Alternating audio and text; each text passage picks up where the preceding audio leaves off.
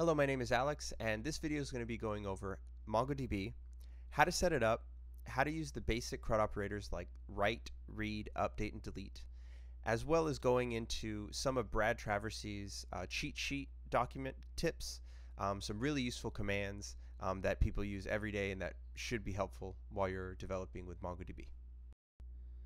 First thing you want to do is you want to go to MongoDB. So let's see.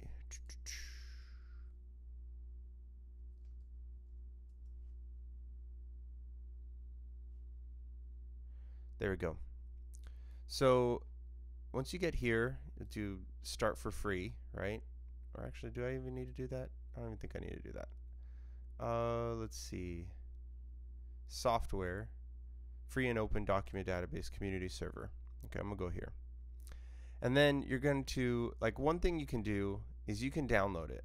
And this is how they explained it, but really the best way to do it is to do it using Homebrew if you have a Mac. Like, it was so easy to do, and I'm going to do that instead. So let me find out here. Installation. Okay, so I went under documentation. I guess you can get to it from docs.manualdb.com/manual. Click on server. I'm gonna go under installation, and we're gonna install the install MongoDB Community Edition. And then I'm installing on Mac OS, right? And so it's saying, let's see. Here we go. To install the MongoDB Community Edition using Homebrew, this is what you run. So, like, I'll go through this. I've already done this, so it's just gonna be fine. But copy it, and you just want to paste it into your terminal and let it run.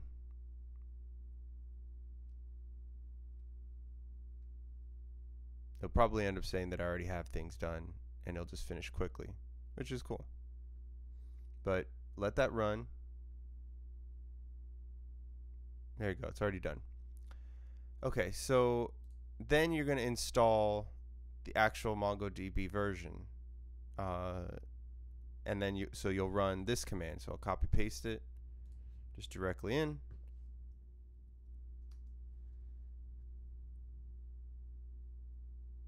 and it's saying you already have it. To reinstall it, do something else. I don't want to reinstall it, but this is what you're doing. Then after this, what was recommended, and I really like this, is to run it as a service. That way you can access it anywhere. You can just like pull up a terminal and just run it. And the way to do that is like here we go, let's see, to run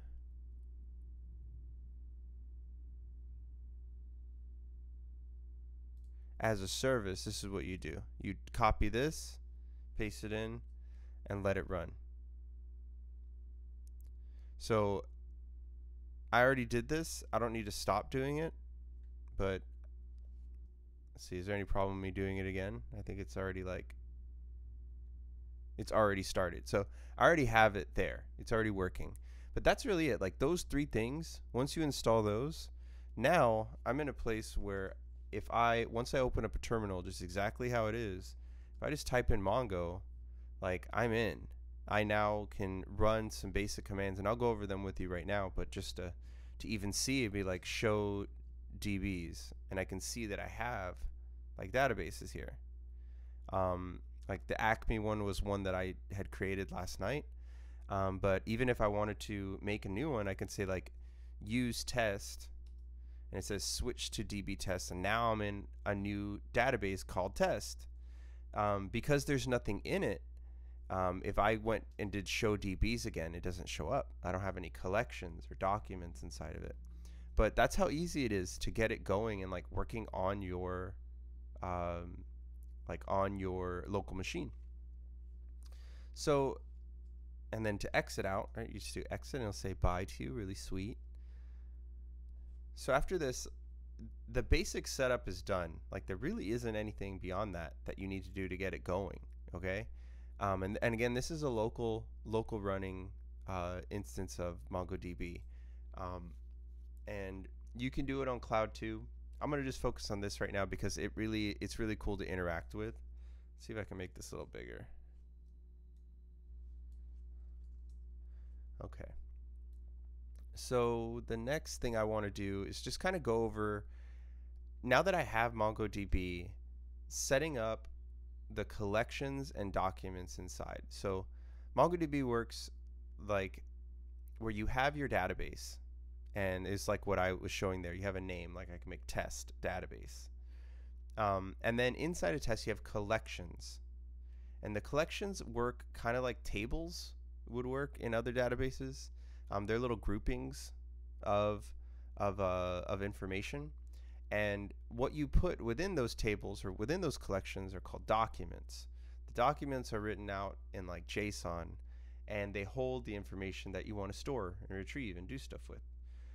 So an example, like let's go, I want to use a lot of this stuff here so that you can be comfortable, you know, writing things out. Like there's, let's see, is there like a MongoDB? Let's just do this. Like collections. I don't know. Let's see.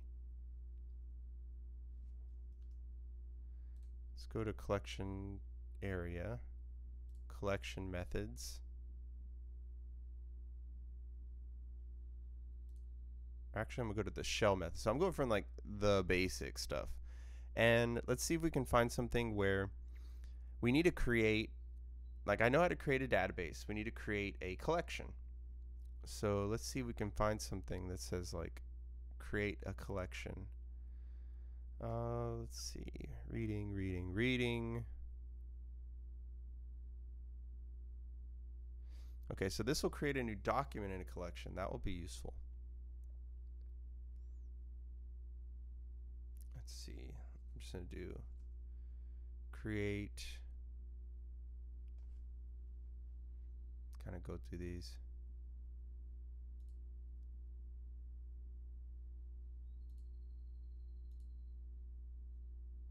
There you go. Create new collection or view. So I need one of these. So let's open it up. Let's see what it needs itself. So pretty basic. It looks like if I just do db.createCollection and then give it a name, I'll get a name. I'll get a collection started. So let's start that. So let me bring up Mongo. So I'm in to show my databases. And then I'm going to make that new one test. So I'm in test right now. So then I'm going to go db dot create collection, and in there I'm going to give it a name and say collection 1. It said okay. So if I say show DBs, now that I have a collection, you see that it's showing up as an active DB. So now I know that it wrote in there. And now let's see, what else do I want to do? If I want to add something, like can I like just see my DBs or my collections inside of this DB? Let's see.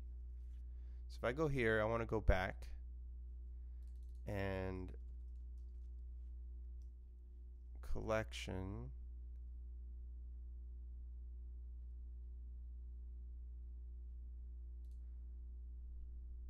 Let's see, show.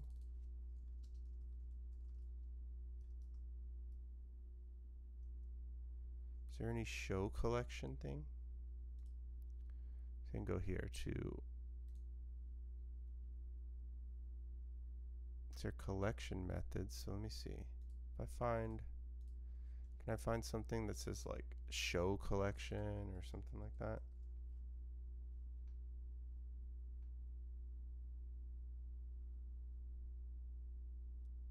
I can do a count. Okay, so count will give me some information. Let's see that.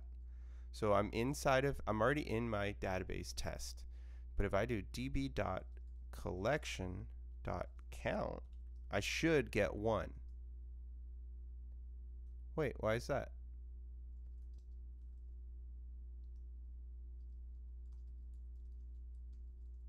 Let's see. If I'm getting 0, why is that? What does this do? Maybe I just don't know what it does. Okay, so there you go. It returns the amount of documents inside of that collection. Since I don't have any documents, it would be 0. That would actually make sense. Okay, so that's working as expected. But I want to find something that shows me how many collections or lists out the names of the collections that I have. So let's see. If I go here, I'm going to look for something. I feel like it would be a collection method, right? It'd be something about collections. So let me read through these. Let's see. Fine, no. No.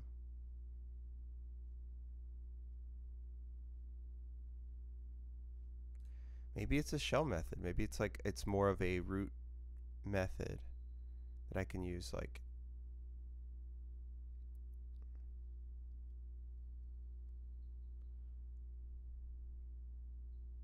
let's see.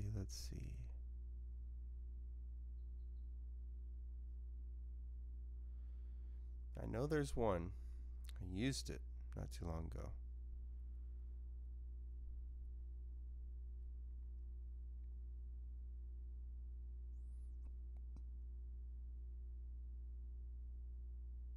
Oh, there we go.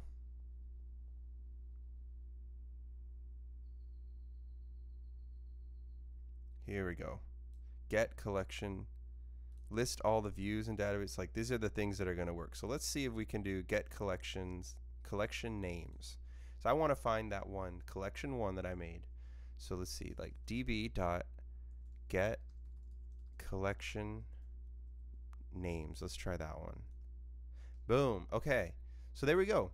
So if I create collections, I can be able to find them out and find out what the names of them are directly from the command line interface using the method .get collection names.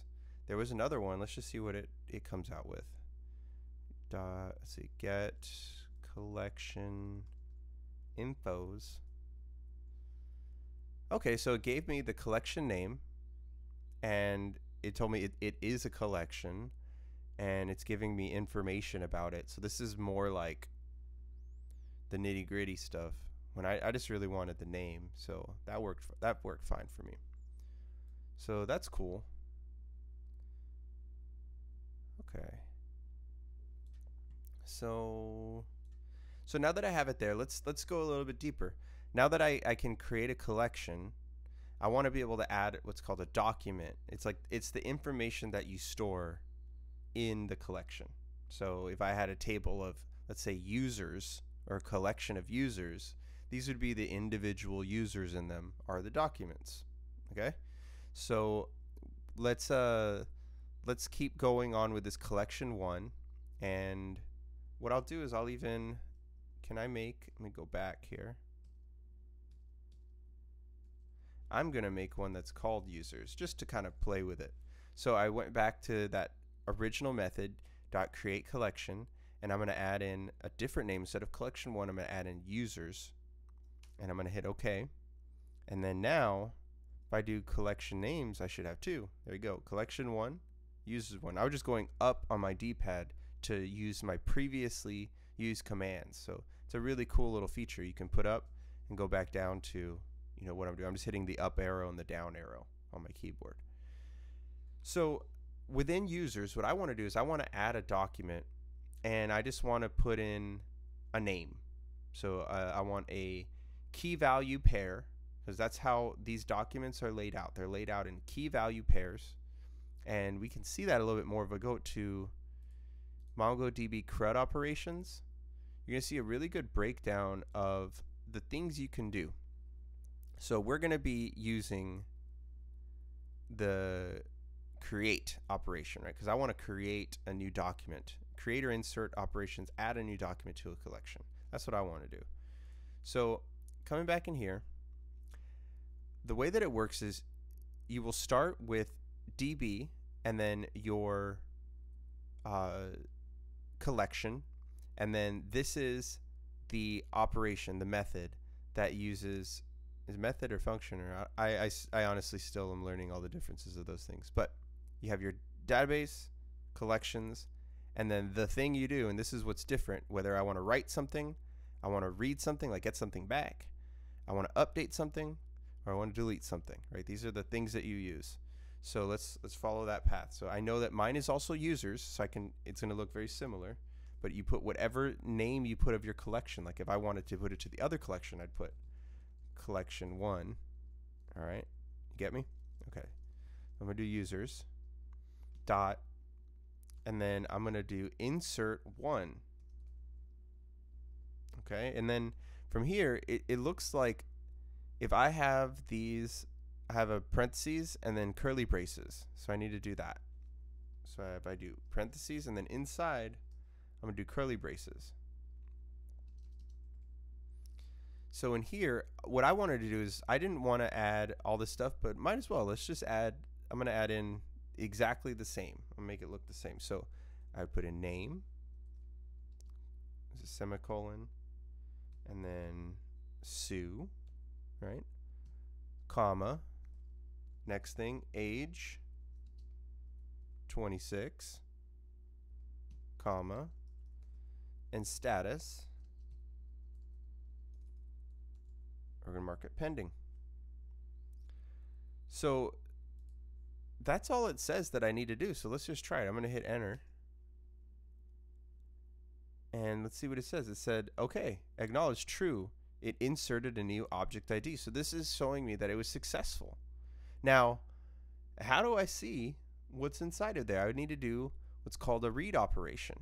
So I can be able to go to the same thing and say DB, and I'm just following this right here, right? I'm just going to follow this read operation and say DB dot users dot find. And even if I just wanted to see, like here, it's looking to find a specific one. So this is like filters. But if I just want to find everything, I'll do dot find and then just parentheses. And you see it brings up that information. Now, one of the cool things about Mongo, one of these commands here, is that you can actually make this look a lot better. So if I do the up arrow to get back to my previous command, but I'm going to add on dot pretty to the end of it. And look at the difference. So on the first one, it was all in one line right here, all in one line, but look at how it organized it now. It makes it much easier to read. And now I can see what this document, remember this is a document inside of a collection inside of my database.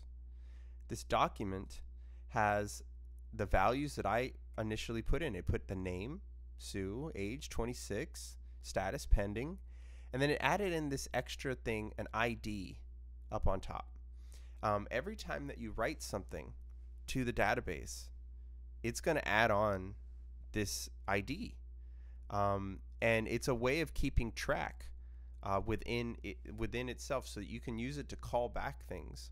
So like, let's say another example, right? I want to make another, and here, this is another cool thing that you can do. Just a side note, let's see. If I bring up like a code editor that makes it a little bit simpler, close that out. So I bring up like an empty file. I use this is something that I saw Brad Traversy do, and it really made sense because it's much easier to edit here than it is to edit here. But if I recreated that same one, so .db.users. Let's see, how did I do it? It was this one here. Okay. Users.insert1, and I did parentheses, and then I did curly bracket things. And now I list out the stuff. So I want to add in another user. I'm going to add in my name. And let's see. See how I can write it out a lot easier here. Age, and let's see, I'm 34 years old. And status, I don't know, pending. Let's just do pending again. Cool. And this time, what I want to do is I want to add in, I'm going to add in my own ID number. 1, 2, 3, 4, 5. So I can take this, copy it, right click, copy it, come back to the command line, paste it, just hit enter. It'll say, cool, you did it. So now let's look. I should have, if I did that db dot users dot find dot pretty, I should get two documents, one that has Alex and one that has Sue. Let's see what I get. Look at that. Now you see how I added in an extra field into this one, and I didn't have it in the other one. That's the one benefit of MongoDB is you can add in. You don't have to define what goes into your collection, like the formatting per document. You can make them kind of unique, which makes it really flexible. I can even go back in and add in this ID field. You know, if like later we're like, let's say if you decide you wanted to add a new field on entries, you could go back in and update the other ones to include them, or you don't even have to have them. It's not even necessary. This is something that's different from other databases. But you can see that all the same information now is showing. And now I can do things that I couldn't before, right? When I only had one document in here, I couldn't do things like setting a query filter because there was technically only one, right? But now that I have two different names, two different documents, I want to try out one of these read operations where I filter and I just want to find the Alex user. So how would I do that? So let me take this away, and I'm going to db.users.find because I know that that's the read beginning point. And then it's saying I want to query some of this information. So what this is a greater than like operator or command. So it's saying the age is greater than 18. And projection, what's projection?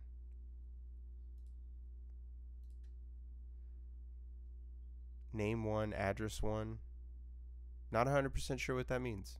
But let's look at this. If I did db.users.find and I did curly braces, open them up, I only need to tell it what I want to find it based off of. So if I say I want the name to be Alex, and then actually I'm going to add .pretty to it. Why not? Make it look nicer. This should work. And there you go.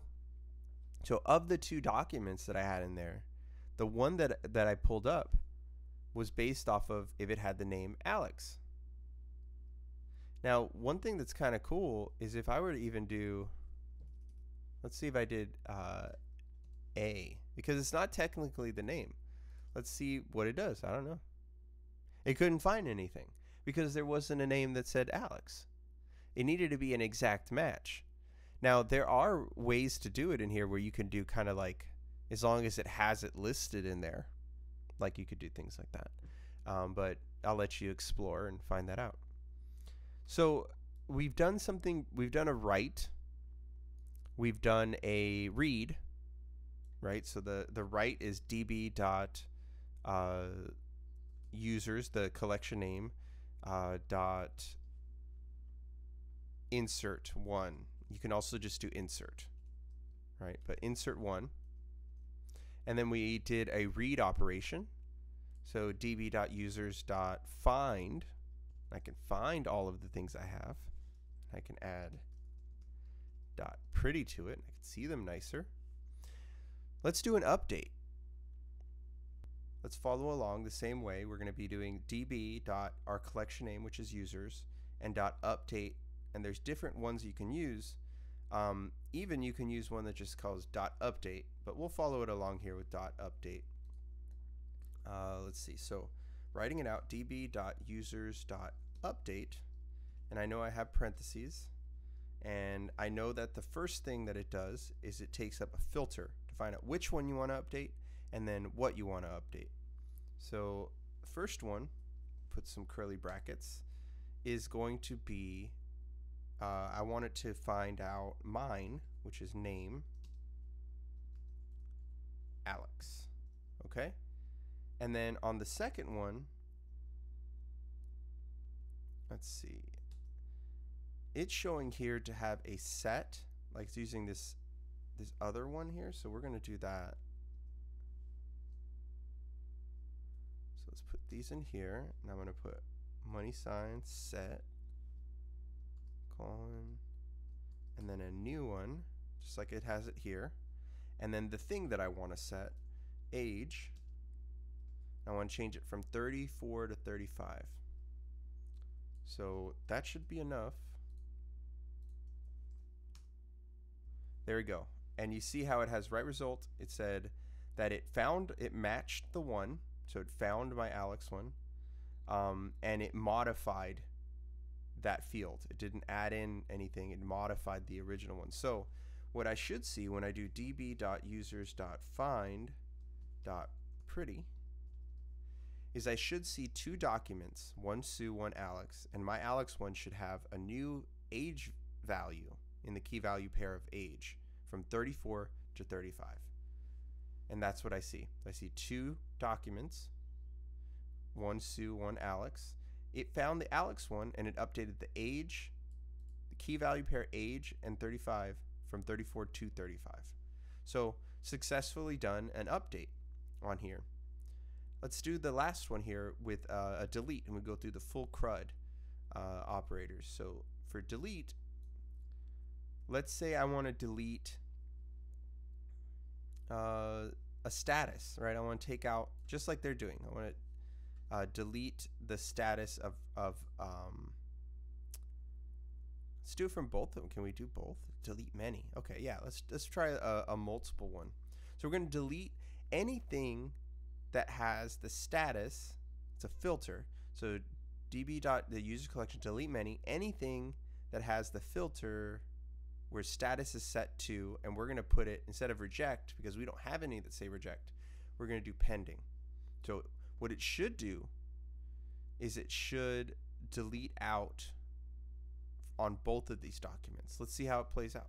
So let's go back here, and I'm going to use this db.users.delete many, and it looks like parentheses, right? It has like pair parentheses and then curly braces. So we're going to do parentheses and then curly braces, and then inside, let's set the status, anything that says pending.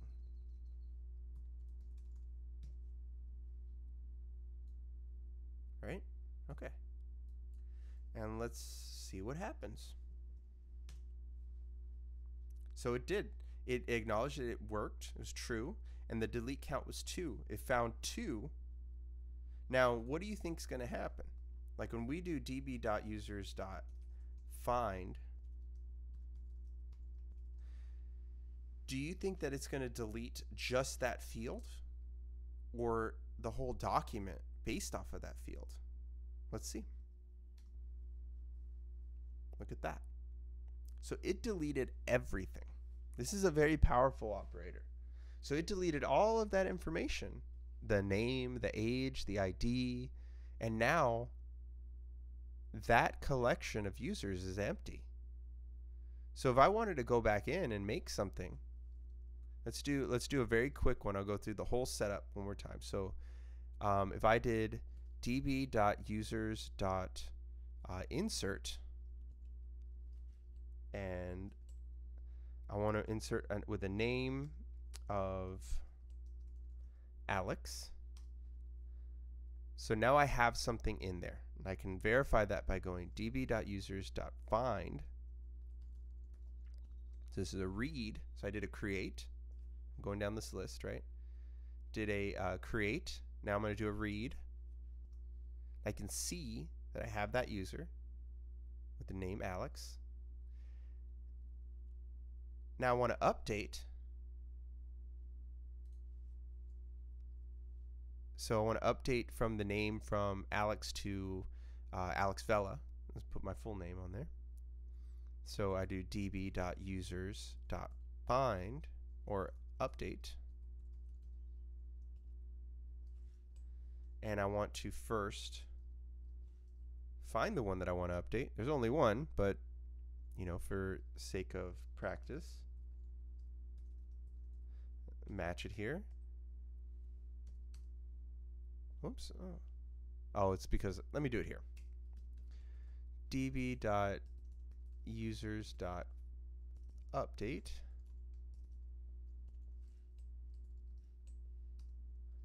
The first one, I want to find anything with the name Alex, which should only be one.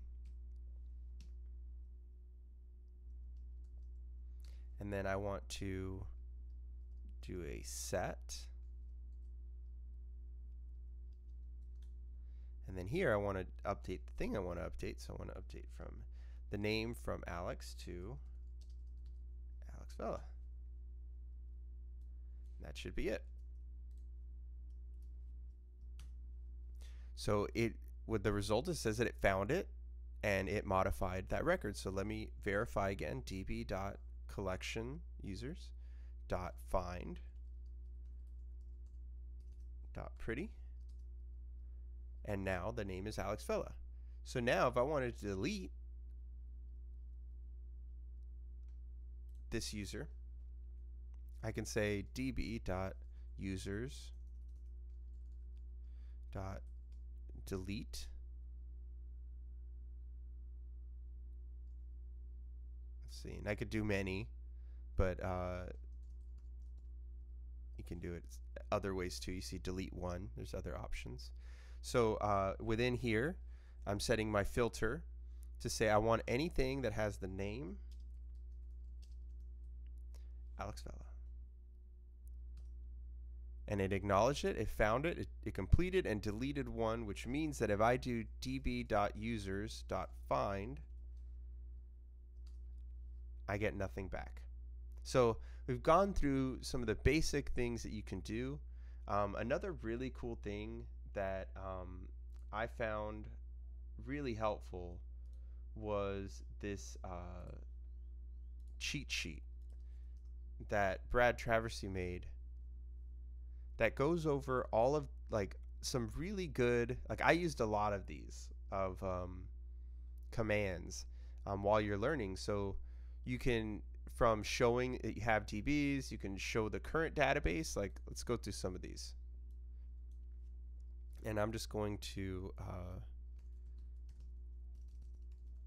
make another document in here real quick, just so that I have something to practice with. So cool. So here, let's just go through them. So show DBs, right? Lets me see all my databases. Show the current database, so I can know which one I'm on. So it shows me tests, which is I'm on. I can create or switch to another database. So if you don't have a database named whatever you put after use, it will create one for you. But let's say I have one that says Acme. So if I went to here, now I'm on this one. I can go back, and now I'm on this one. Drop database. So that will let you like remove, like completely drop out a database. Like, so if I made test 2, now I'm on that one. I can say db.drop database, and then that one's gone now.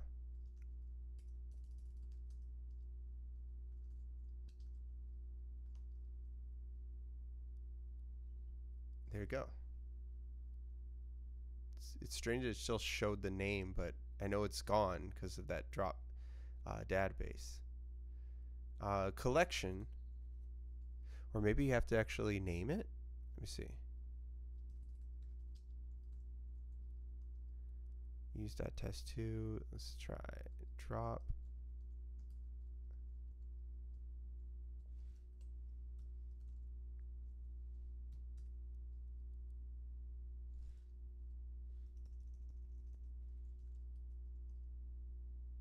Huh. I guess it is just as simple as this. Okay. Show collections. So if I wanted to go into, I know that in my test one, I have collections. So I could say like show. Look at that. That's even easier than the one that we did before, right? If I wanted to create a new collection in there, right? We have a create collection.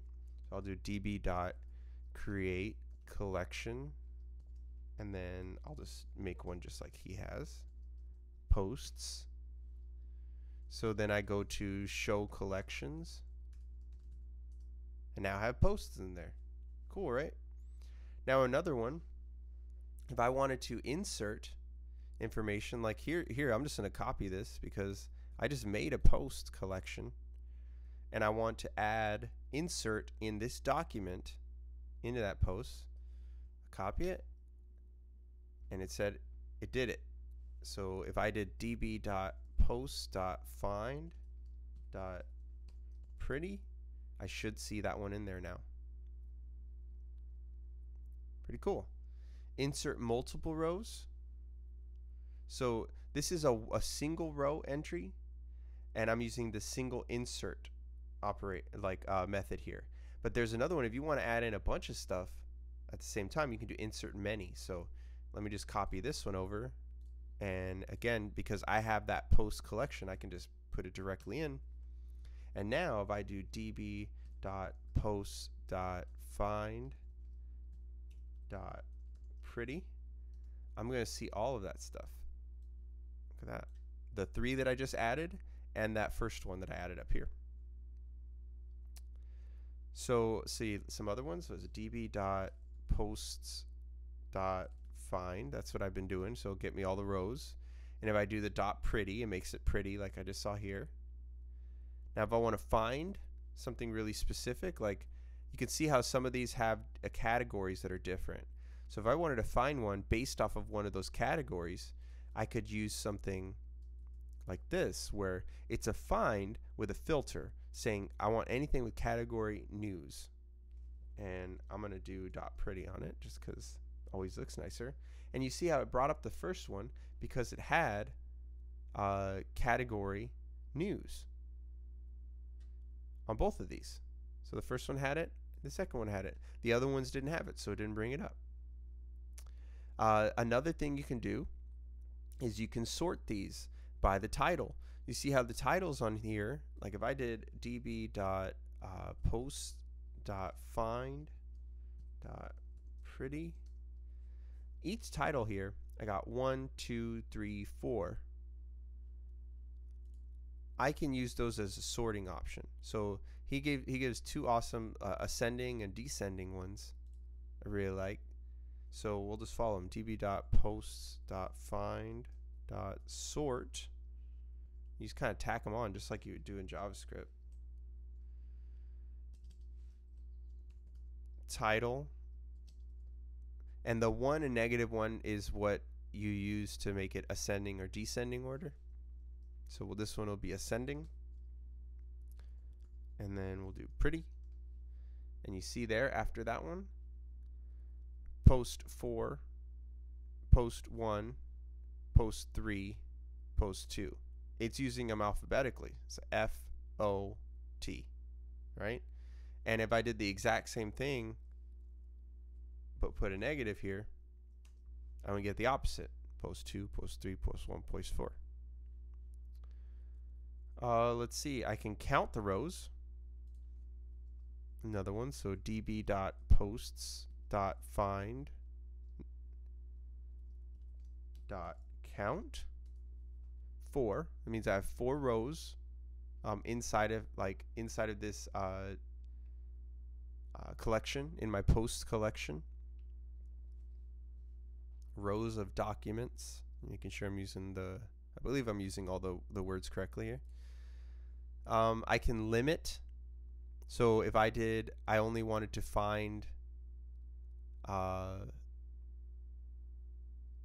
many, instead of getting all 4, I want to only get like 2, like the 2 most recent, or 2, whatever.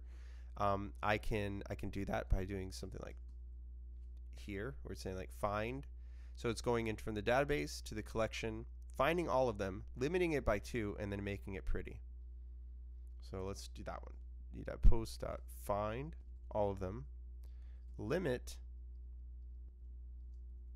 by 2, and then make it pretty when you show it to me. So It grabbed the top two and made it pretty. And you see how you can keep chaining stuff over it. So here, just to read it, right? From the database, my collections, find everything, limit it by 2, and then only show me, and then sort it in an ascending order with that +1, and then make it pretty. So I'm just going to copy this one. There you go. 4, 1, making it pretty, 2. For each, this is a really cool one that lets you kind of print out stuff here. So I'm just going to copy it and kind of just see how it works. But see, what it does is it first goes to the collection. I'll bring this up so you see it too. Collection, find everything, and then it says for each, and this is where it's going to go through like a for loop. So it's like for each of the items, like it's going to call this function on the document, because this is a document. I want you to print blog post, little space, so this is going to be just a string, plus whatever the doc.title is. So it's going to go through each one of these documents and find the title and concatenate that, right? That's the right word? Concatenate that with blog post so that it would say the first one would be blog post 1, and then blog post 2, and blog post 3, and that's what we see here. See it printed out this way. This is a really easy way to generate this. Like, think about how you could be generating this on a site. You can make this into like if these got listed out into HTML tags, then that can be displayed, you know, directly into onto the DOM. Another one here. Find one row. So we knew that there were multiple categories of news. You say find one, it will find the first one that it finds. You can also do this with the dot limit. You know, like this limit to 1, you know, is the same as the find one. Find specified fields. So let's see this one. So this one looks like it's finding, the first one is a filter. So in post 1, find specific fields. Let's see.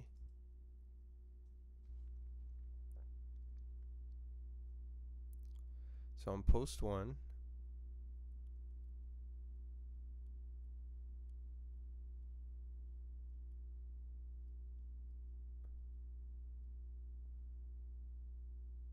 there is no author, but it's finding, it looks like for the first one, I want you to print just the title and the author, but there wasn't an author, so it just printed the title. So that's what that one does. Update row. So in update row, let's see first what it looks like. So db.post.find.pretty. So here, let's figure out what this would do. So it's going to look for post number 2. So in post number 2, it wants to change the body and the date. So it's going to change the body from body of post 2 to a new body for post 2.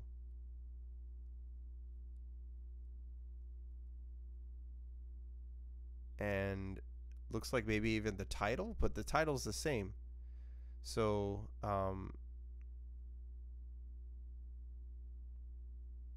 cool. Let's try it. So when we run that one, it says that it matched 1 and it modified 1. So let's see what it did. Post 2, new body for post 2.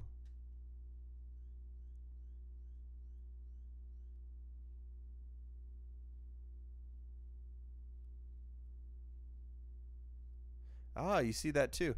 What it did was it made this replace whatever was in there before, because we had a category field and it removed it. You see that?